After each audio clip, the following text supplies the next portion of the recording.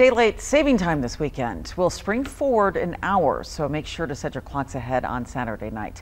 Firefighters say it's a good time of the year to check the batteries in your smoke alarms. They say it's also important to do maintenance on them to make sure they work properly in case of an emergency. The other thing, it does need a little maintenance. So if you get dust on them, cobwebs, it does affect the way that the smoke detector does work.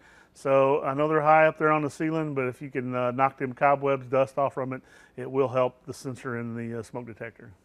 You also need to check the date on the back of your smoke detector. If it's more than 10 years old, it needs to be replaced.